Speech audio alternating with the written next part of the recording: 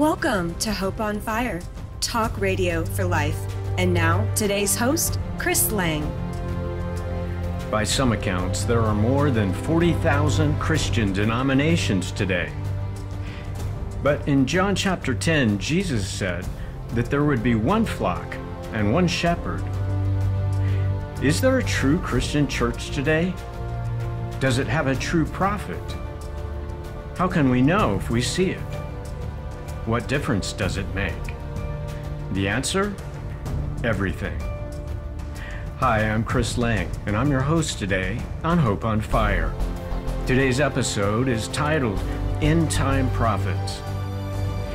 You know, Jesus warned that many false prophets will arise in the last days and will deceive many. In our film Mystified, we show that these false prophets in the last days, their message is going to be universalism. That means that all roads supposedly lead to God. They twist the Bible's teachings about Jesus Christ and the nature of man. He woke up fully to his divine consciousness, to the divine spirit that was given in his very being. And we are called to do the same. So Jesus saves by revealing rather than by fixing. In other words, he doesn't have to fix a rift between God and humanity brought about by sin. Rather, he reveals that there's no rift.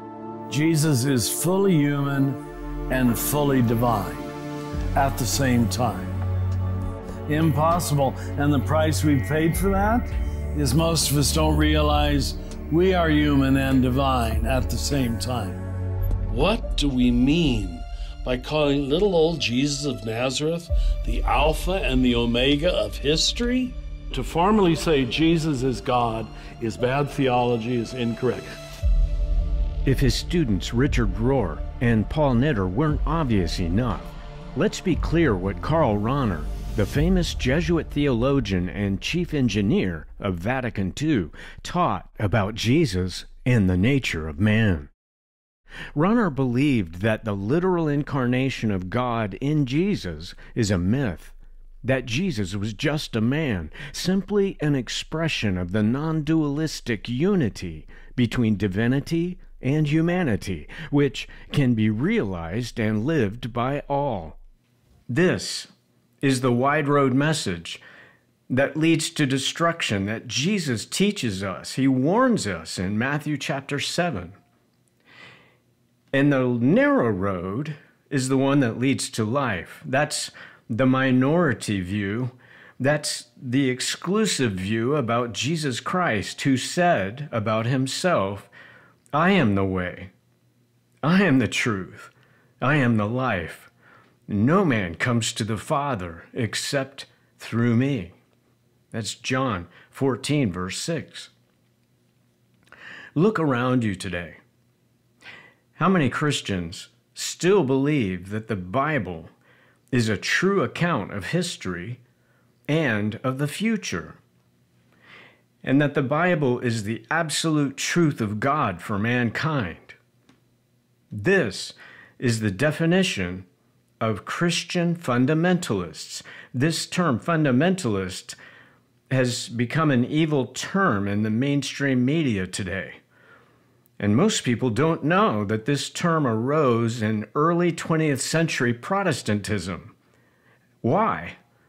If you look into it, you'll find that the term arose because many Christians in the Protestant world started to believe that the Bible was allegorical, or a book of stories that wasn't real history, that were nice life lessons for learning how to live a better life, but not anything that you should take seriously. And the second coming of Christ is you, and the second coming of Christ is still happening. It's not one event, it's the rest of history. The fundamentalist Christian was a group of people who said, no, the Bible is actual history. And we believe that it should be taken as the inspired Word of God. This minority is increasingly seen today as troublemakers, sort of like the so-called heretics of the Middle Ages, many of whom were burned at the stake. If Jesus told us that there would be many false prophets in the last days, then it must be clear that God has to have a true prophet in the end times. If there's a false prophet, there must be a true. The teachings of that true prophet would have to agree with all the biblical prophets. These prophets in the Old Testament, which was Peter's Bible, he called them holy men of God or holy prophets. The Bible shows a clear pattern that proves this. I'm not talking about an institution. I'm talking about a set of beliefs that arose at the right time in history. As we show in our film Mystified, the great Protestant reformers, William Tyndale and Martin Luther, began a great movement to call the world back to the Bible as the only authority for faith and practice. But you know, friends, God is not finished with the Protestant Reformation yet. The Protestant Reformation is not dead. Does the Bible prove that God has an end-time prophet? Yes, it does. Let's take a high-level look now at 5 biblical epochs that actually show God's pattern throughout history in dealing with humanity. Now, before we get started with these 5 biblical epochs, or major sections of the world's history among God's people, let's look at 2 biblical foundations that we can stand on as we look at these 5 major events that happened in for God's people in history. The first is that Jesus Christ is the same yesterday, today, and forever. Every good and perfect gift comes down from the Father of lights, in whom is no shadow of turning or variableness. In other words, God never changes, and the way he operated in Bible times, we can expect him to operate the same way today. The Bible is a textbook that teaches us how to get to know God's ways. By the way, those were 2 texts. That was Hebrews 13, verse 8, and James chapter 1, verse 17. So the third Bible verse we're going to look at now is Amos 3, verse 7. And this says that the Lord God will do nothing. He will not do anything unless he reveals his secret to his servants, the prophets. First, we've seen that Jesus Christ is the same yesterday, today, and forever. Secondly, that every good and perfect gift comes down from the Father of lights, in whom there is no variableness, neither shadow of turning. God is the same. God doesn't change. His word is eternal. And thirdly, God won't do anything in history unless he first reveals his secrets to his servants, the prophets. So these are the 3 biblical foundations that we're going to build on now. Now, this is what we're going to see, the pattern in these 5 major world events for God's people. A prophet gives a time prophecy, either definite or indefinite, that is later applied by another prophet who organizes a remnant, that is a group of people who want to believe in the first prophet's message, and their faith rests on that prophecy. At the end of that prophetic period, The prophetic gift is always manifest, the same as it was at the beginning of this prophetic period. Okay? So there's a prophet, there's a definite or indefinite time period.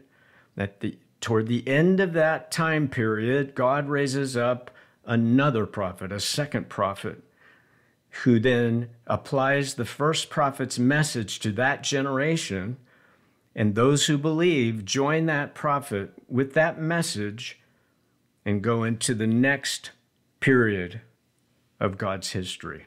All right? First is the story of the flood. And this begins with the prophet Enoch. Now, the Bible tells us in the book of Jude that Enoch prophesied the end of the world and the coming of Jesus. Enoch had a son, and he named his son Methuselah.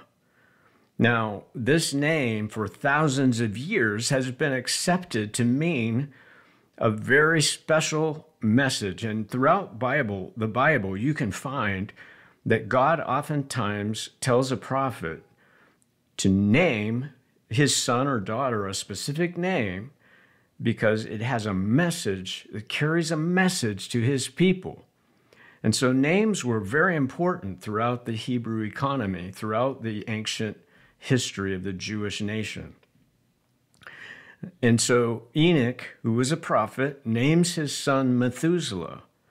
And Methuselah means, and I'm going to come back to the modern critics who have twisted its meaning to mean something else in the modern Bibles. But for thousands of years, it was accepted to mean Methu, when he dies, Salak or Salah. This is the word that means it will be sent. It doesn't say a flood will be sent. It just says it will be sent. Methu Salah. Methu, when he dies, Salah, it will be sent. That's all it means. But it was a prophetic message, and every time the name Methuselah was called by his mother, it said when he dies, when this kid dies, it will be sent. And if you read the book of Genesis, you find out that Methuselah lived longer than anyone else in history, almost 1,000 years. Toward the end of this indefinite time period, God raised up Noah. And for the first time, Noah was told by God, I'm going to send a flood, get ready, build a boat. And so Noah became this present truth prophet, this second prophet who's applying Enoch's prophecy through the name of his grandfather, because Methuselah is Noah's grandfather. And so he, for 120 years, he's preaching to the pre-flood world. We call them antediluvians. And he's warning them that God is going to send a flood. When he dies, it will be sent. And Noah was the first one who received the direct message of what it will be sent means. And so God gave that information to Noah, and he began to apply it to the name of his grandfather. Can you imagine, while Noah's building his boat, he gets his grandfather up on the deck while everybody down below is scoffing. And Noah is presenting his grandfather to the world of that day. And he's saying, why do you think this guy is so old? God has mercy on you. And so, for those who don't believe that the flood actually happened, but they claim to be Christians, you look throughout the New Testament. Jesus talks about it in Matthew 24. Peter talks about it in the book of 2 Peter. Several times he talks about this global flood that destroyed the world. And so this is the first epoch. Enoch gives a prophecy, names his son Methuselah. When he dies, it will be sent. God raises up a present truth prophet, Noah, and tells him I'm sending a flood. That's what it will be sent means. Get ready, get a remnant. He gathers together, unfortunately, only 8 people who happen to be his family, and those are the only ones who chose to go in the ark and be saved. The Bible tells us that Methuselah died the year of the flood. So Methuselah had his son Lamech when he was 187 years old. And then Lamech, his son, had Noah, Methuselah's grandson, when Lamech was 182. That's 369 years. And then Noah was 600 years old when the flood came upon the earth. The Bible tells us in Genesis chapter 5, verse 27, that Methuselah died when he was 969 years old. What was the prophecy? His name, Methu, when he dies, Selah, it will be sent. Is it any wonder that the modern critics have tried to change the meaning of Methuselah's name? The second epoch is the Exodus from Egypt. And it begins with Abraham in the book of Genesis. When God tells Abraham, by the way, Abraham was a prophet, according to Genesis 20, verse 7. God predicted that Abraham's offspring would be afflicted for 400 years in a foreign land, and in the 4th generation, they would go out with great substance. This is in Genesis 15, verse 13 and 14. Near the end of this prophetic period, God raises up Moses as a prophet. In Deuteronomy 34, verse 10, Moses is called a prophet. And according to Exodus chapter 6, Moses was the 4th generation since his great-grandfather Levi came down into Egypt with his family. By inspiration, Moses records that the children of Israel left Egypt on that very day. That's in Exodus chapter 12, verse 41. The 400-year prophecy was fulfilled. By the way, Moses mentions 430 years here in Exodus 12:41.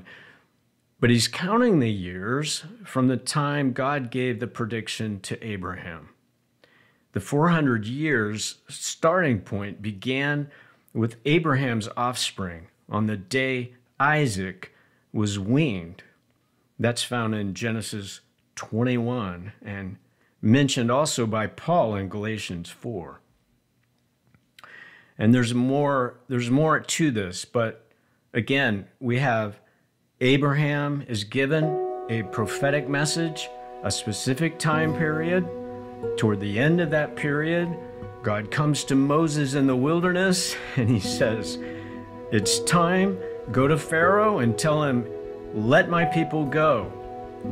And so he gathers a remnant, they put the blood on the doorposts, Passover came, and the very next day, they leave Egypt, the whole of the children of Israel.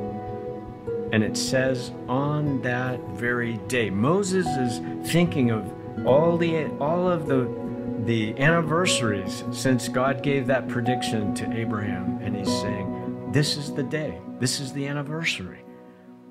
God is right on time. Isn't that amazing? The third example is the exile, the 70-year exile in Babylon.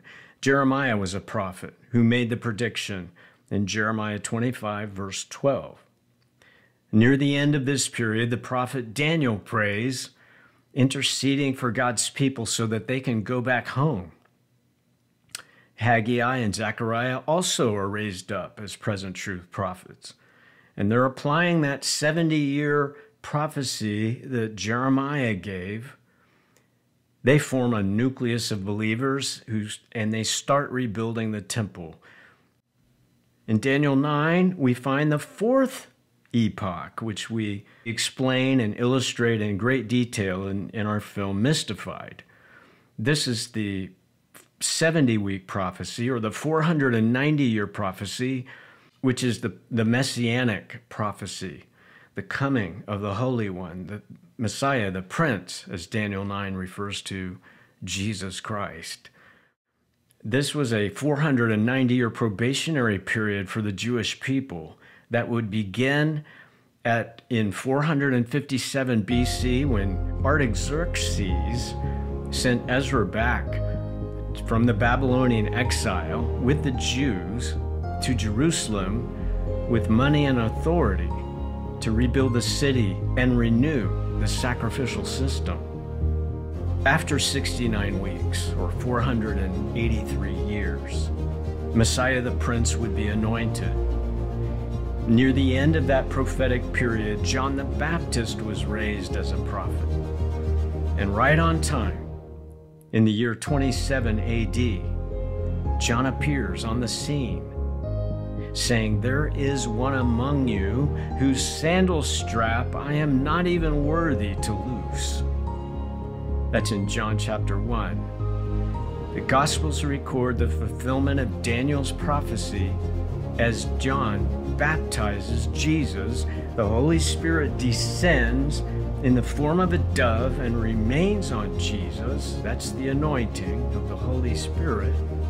And then the Father speaks, "This is my beloved Son, in whom I am well pleased." Also, many people forget that the Apostle Peter, in 2 Peter chapter 1, he says, "We heard the voice." It was the same message from God the Father. And then Peter said, "We have the prophetic word confirmed." What prophecy was he talking about? The prophetic word. He's pointing back to Daniel chapter 9, the messianic prophecy, and everything else that pointed to the Messiah in the Old Testament. But he's specifically reflecting on the fact that we were witnesses. We got the same message as John the Baptist was preaching about.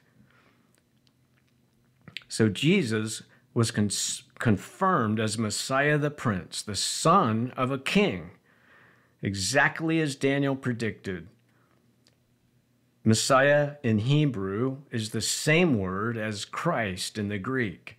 It means anointed one. The prophetic gift is always manifest at the end of a definite prophecy. It never fails. And so at the end of this messianic prophecy, John the Baptist is raised. Jesus was also called a prophet who spoke of fulfilling the words of the Old Testament. But then, of course, the Apostle Peter says, we're witnesses too. So there were multitudes of prophets that God had raised up to be witnesses of this original prophetic word that he gave to Daniel, okay? And of course, the Christian church was that remnant body that believed in the messianic prophecy, in that message that Jesus was the anointed one that was predicted hundreds of years before he came to this earth.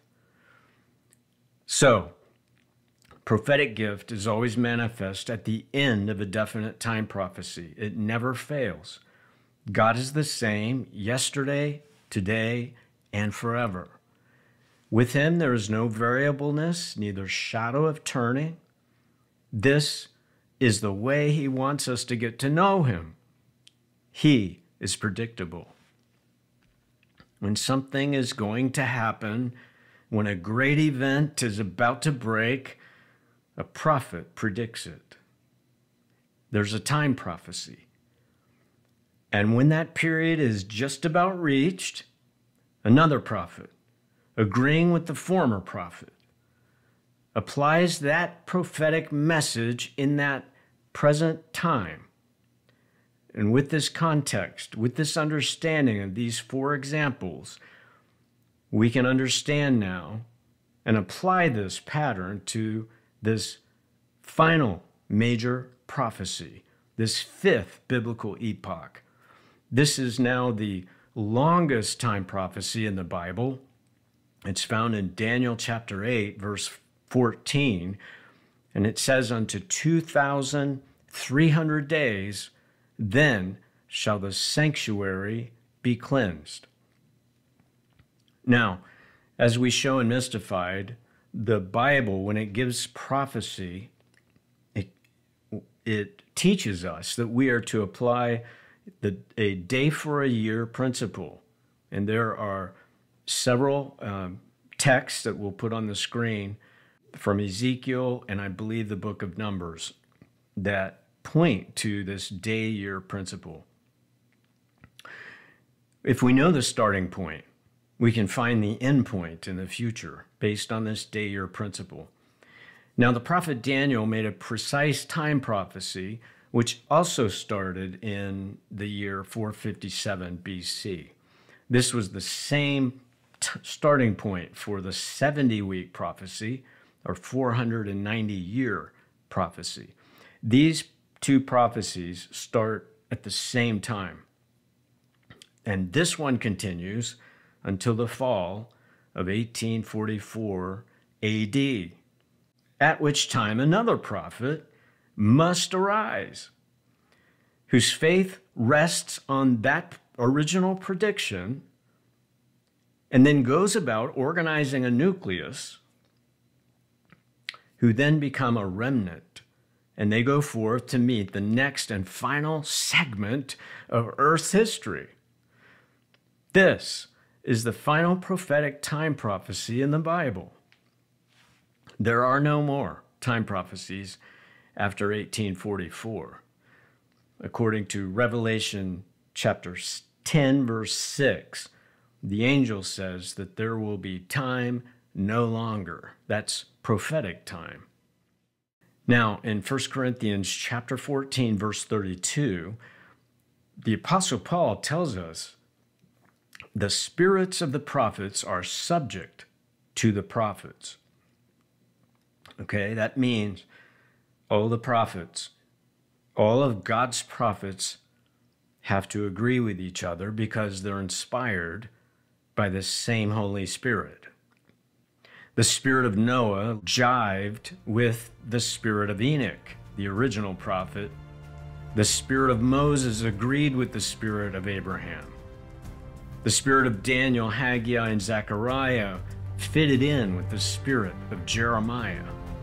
The spirit of John the Baptist fitted in with the original spirit that inspired Daniel.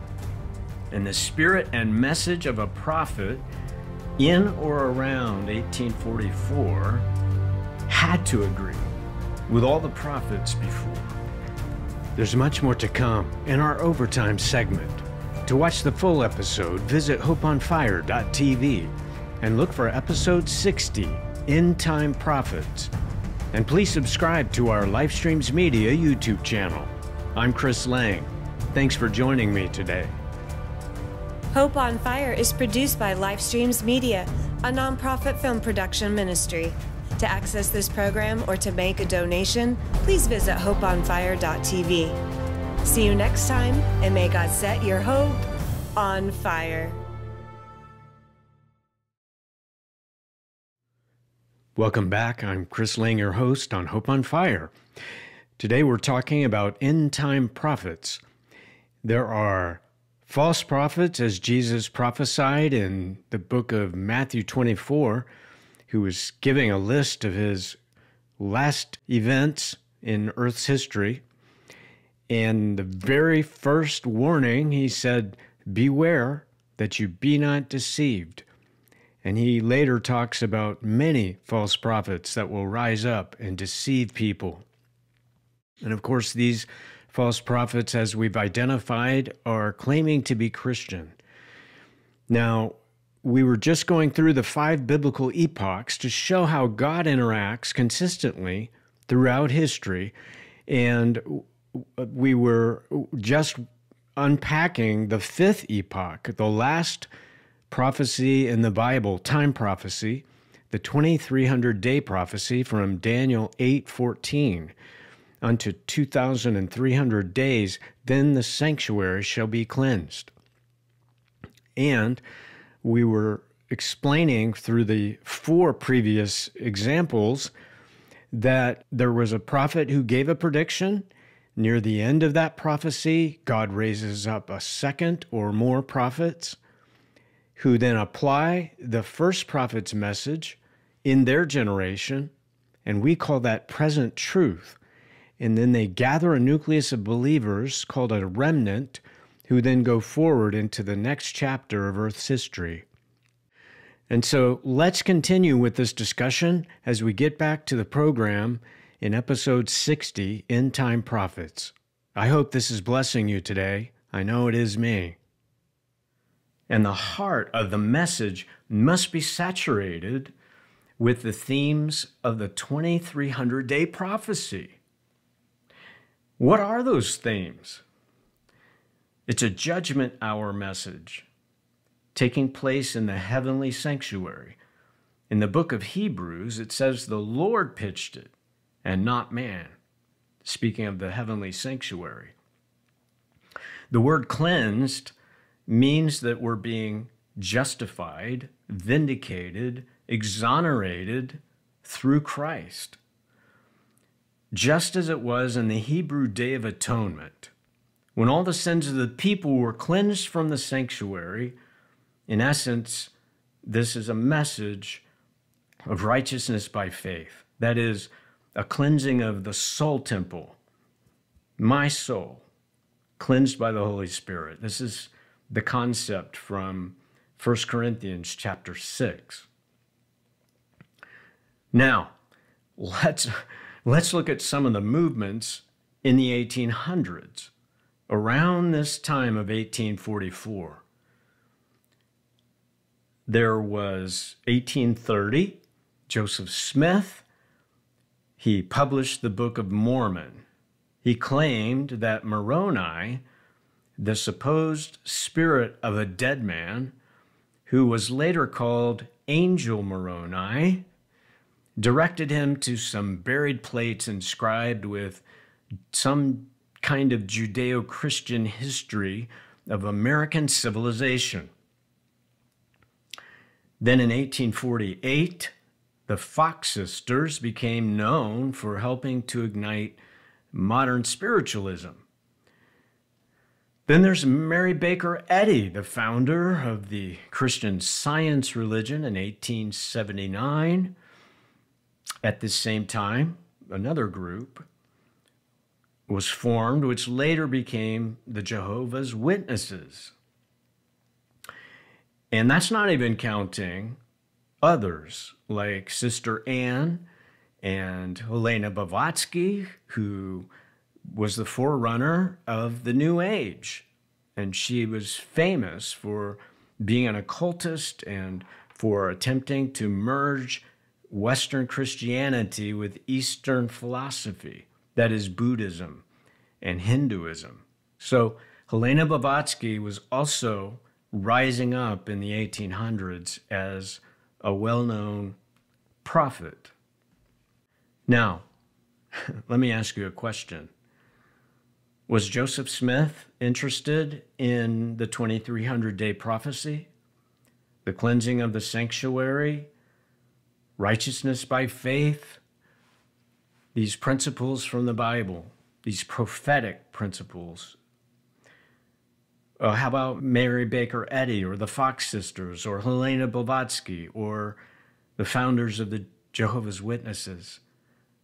You can't find any of their writings that focused on Daniel's 2300-day prophecy from Daniel chapter 8. Now, at the right time, with the right kind of message, fitting in with the Bible, and taking the prophetic message of Daniel and making it present truth, there came a young woman. Her name was Ellen Gould Harmon, who later married James White. She went through the great disappointment with thousands of other Millerites who expected Jesus to come in the fall of 1844. She was part of a small group that pleaded with God for understanding and for wisdom as well. Lord, we have not lost our faith, but we seek wisdom to understand why you have not returned. We need you to show us the way forward. Daniel's prophecy states that at the end of the 2,300 days, the sanctuary will be cleansed. And what if we mistook the meaning of the word sanctuary? But the sanctuary is the earth. Is it? Daniel says in chapter 7, "And behold, one like the Son of Man came to the Ancient of Days, not to the earth as we believed." So where's the Ancient of Days? In heaven. After his death on the cross, Jesus became our high priest, and the work of redemption moved from the earthly sanctuary to the heavenly sanctuary. Ellen. Ellen. Ellen.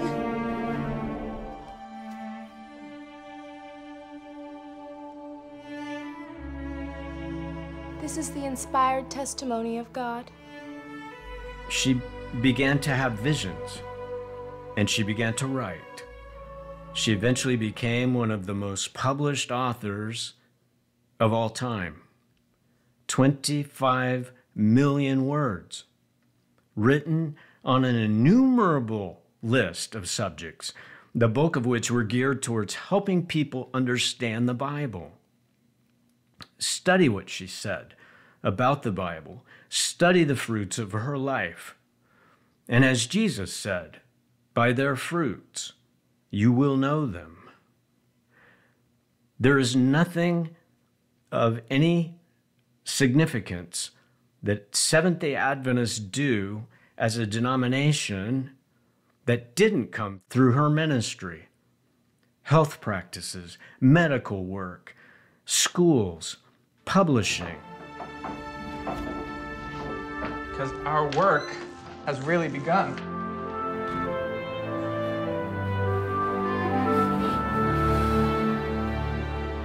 Do we base our faith on the writings of Ellen White?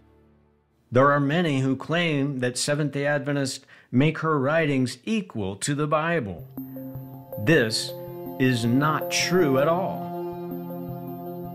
The Holy Scriptures are the standard of character, the revealer of doctrines, and the test of experience. If you had made God's Word your study with a desire to reach the Bible standard, you would not have needed the testimonies.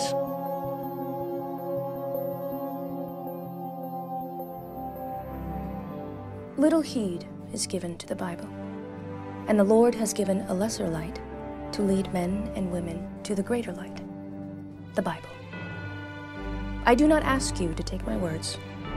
Lay Sister White to one side. Don't quote my words until you can obey the Bible. I exalt the precious word before you. The Bible alone is our standard of faith and doctrine. In fact, Ellen White called herself the lesser light that was intended to lead people to the greater light, that is the Bible. And she even said that we wouldn't have needed her writings if people had simply read the Bible for themselves. Now, I've heard many people claim that Ellen White was a mystic. And they claim that it's because she had all of these visions.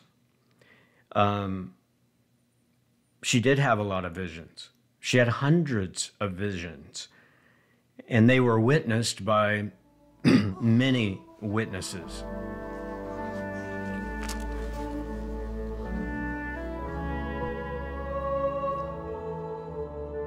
There is a way which seemeth right unto a man, but to the end thereof are the ways of death. She quotes from the verse beneath her finger. But what is the difference between the mystic that we define and show many examples in our film Mystified and Ellen White? Big difference. We show in Mystified also what does a biblical trance look like. In the book of Acts, The Apostle Paul and the Apostle Peter both state that they fell into a trance. That is, the Greek word there is where we get the word ecstasy from, which means out of mind or out of body. God's people in the Bible are not mystics. They're never found emptying their minds, using breathing exercises, intentionally pursuing an altered state.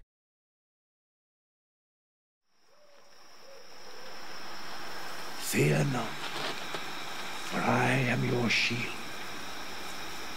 Your reward shall be great.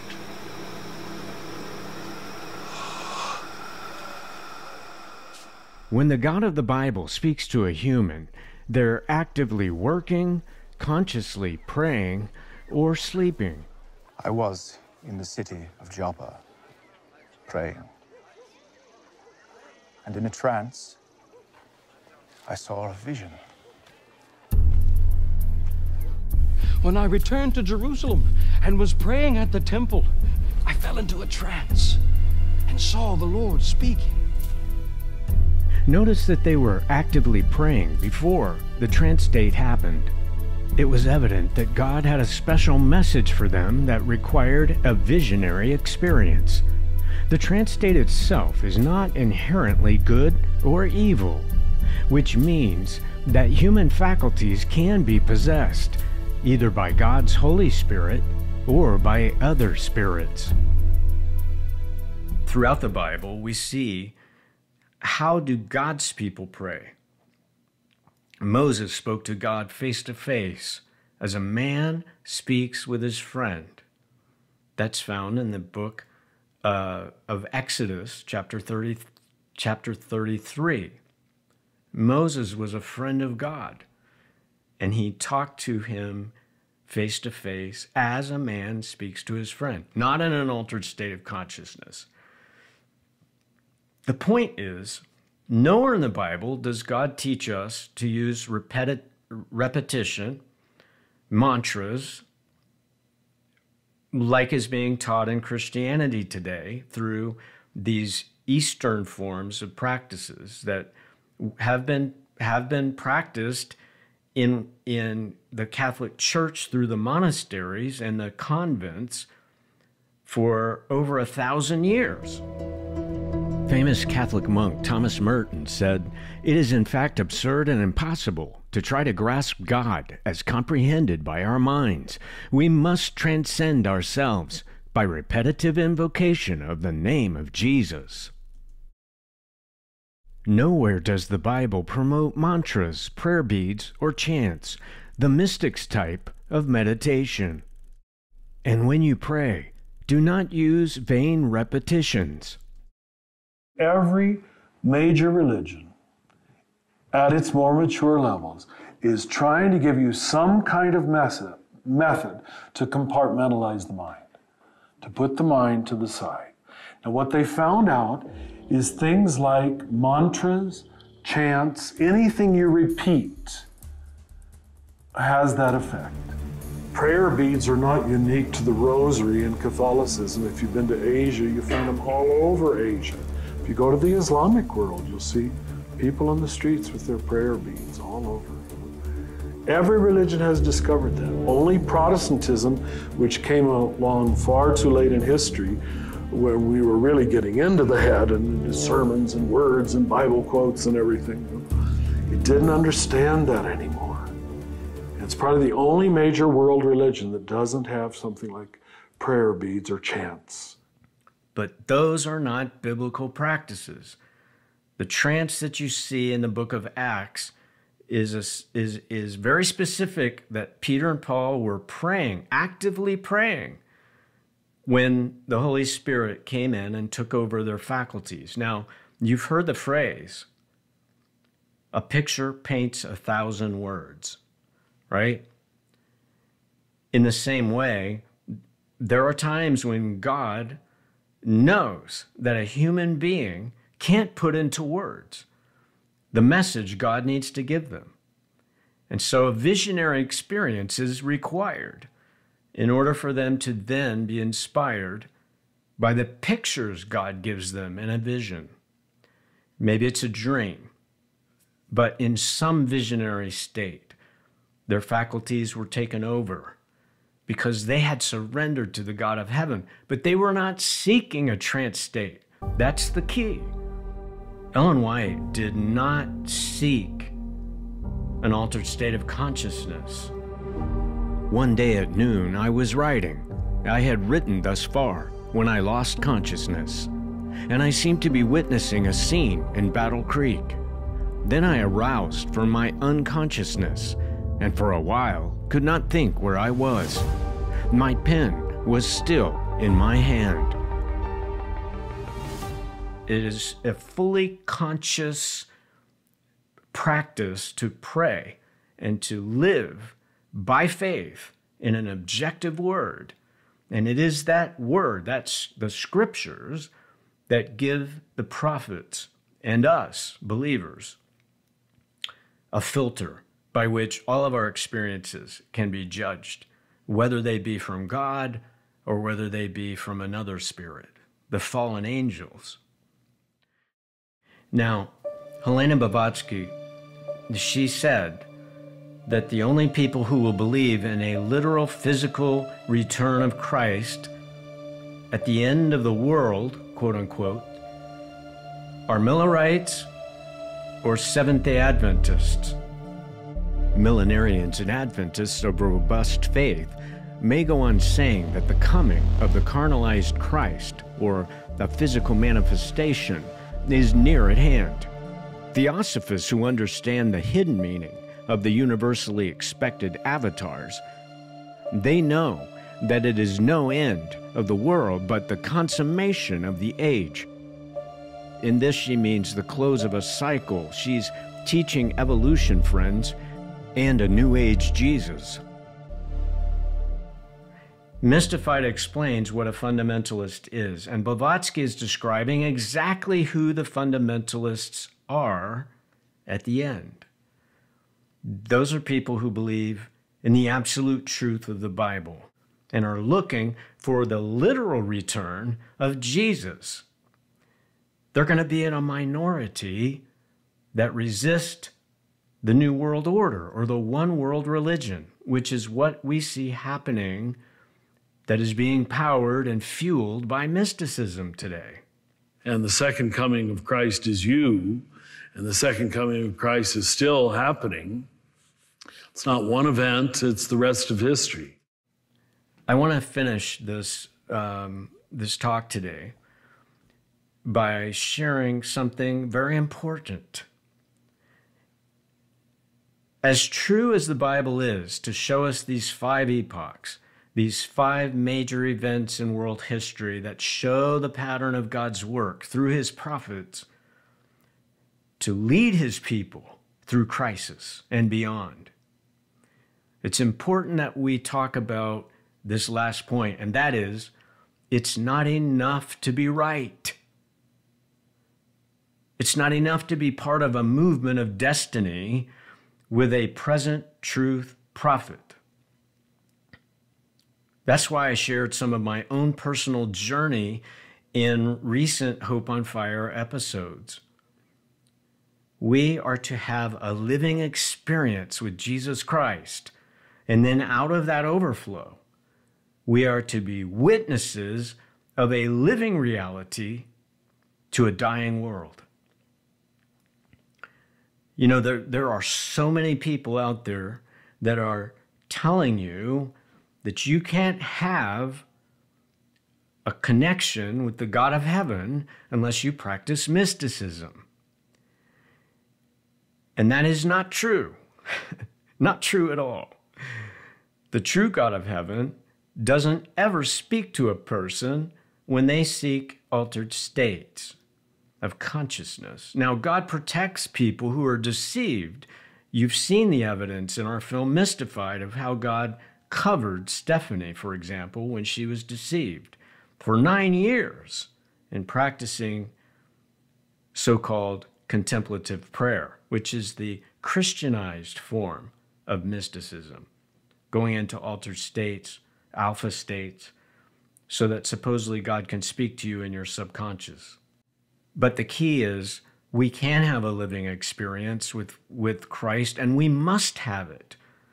If we don't, we only have ideas, and nobody ever gave their life for an idea.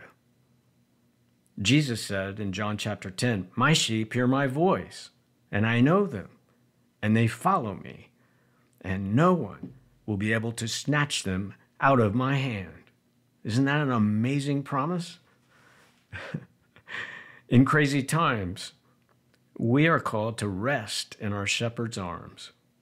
That's why Psalm 23 is probably the most famous psalm in the whole Bible, because it says, "The Lord is my shepherd, I shall not want. He leads me through green pastures. He restores my soul. He leads me in the path of righteousness for his name's sake.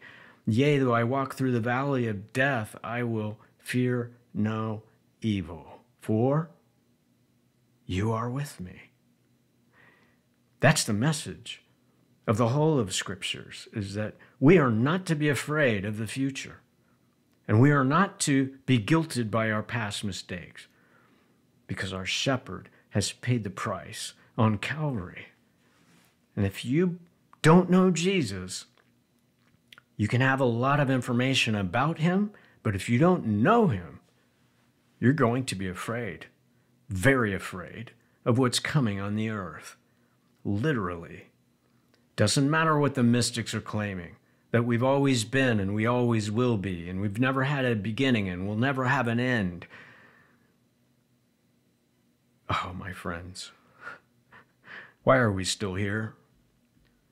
It's because God has never had an army of people in mass who love and serve him just for his own sake and not for anything they can get out of him. Well, there have been individuals like Abraham and Moses, Elijah, John the Baptist, Martin Luther, but never a worldwide army. And for thousands of years, the devil has shakes his finger at God, and he says, "Where are your people? Here are all my people." No one can keep your law, and no one will serve you without those goodies you always give them. Without strings attached, no one will serve you. No one will love you just because you deserve it. But here's the thing, my friends. The devil studies prophecy also. He can't tell the future. We know this from the chapter of Daniel 2. If the devil could read a human person's mind, now he can guess. He's been around thousands of years.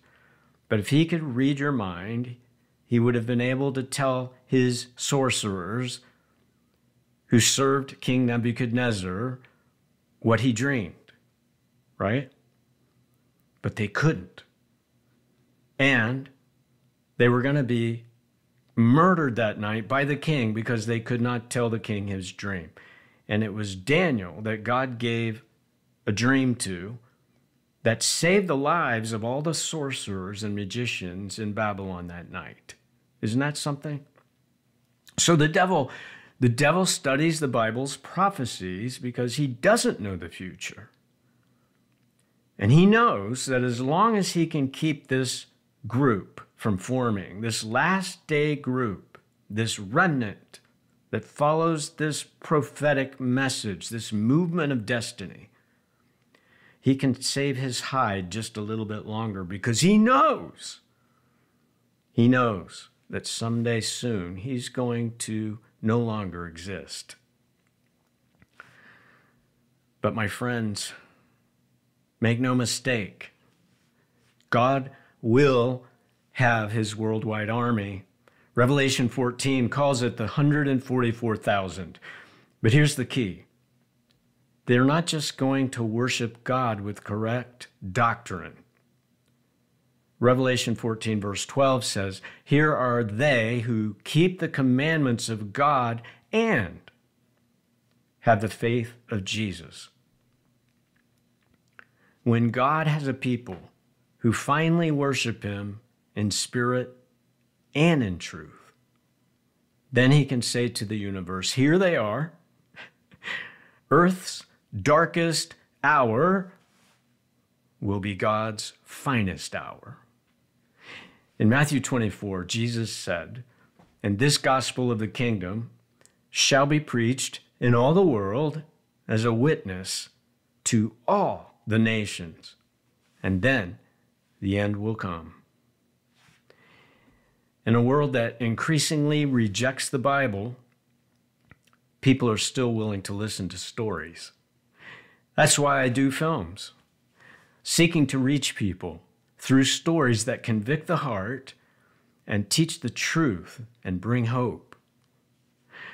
Revelation 12, verse 11 says, and they overcame him, the devil, by the blood of the Lamb and by the word of their testimony. And they loved not their lives unto death. As I mentioned before, none of the martyrs ever gave up their life for an opinion. No one ever gave up their life for a theory or an idea. When the world is embroiled in unprecedented chaos, God needs a people who can calmly explain what it all means.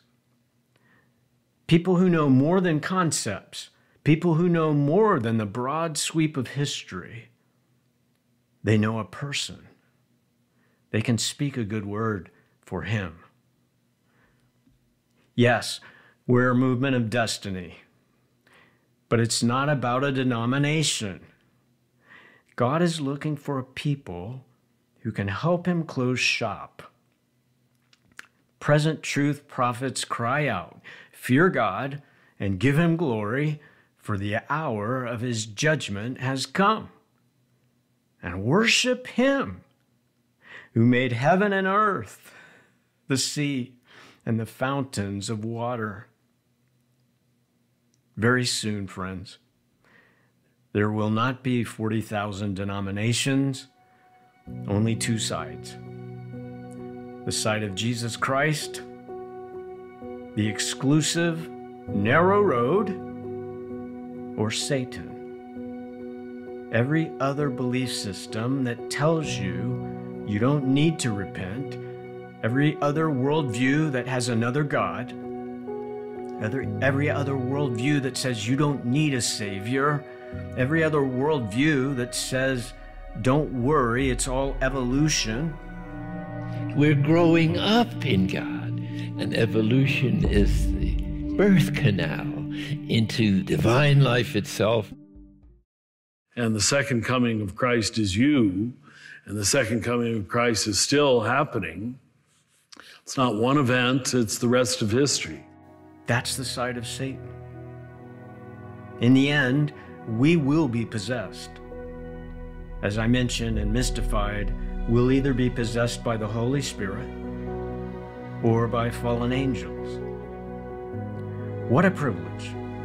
What a privilege, friends, to be alive today, and that God invites you and me to join him for his finest hour. I hope this blessed you today, and I hope you'll join me again next time here on Hope on Fire. God bless you.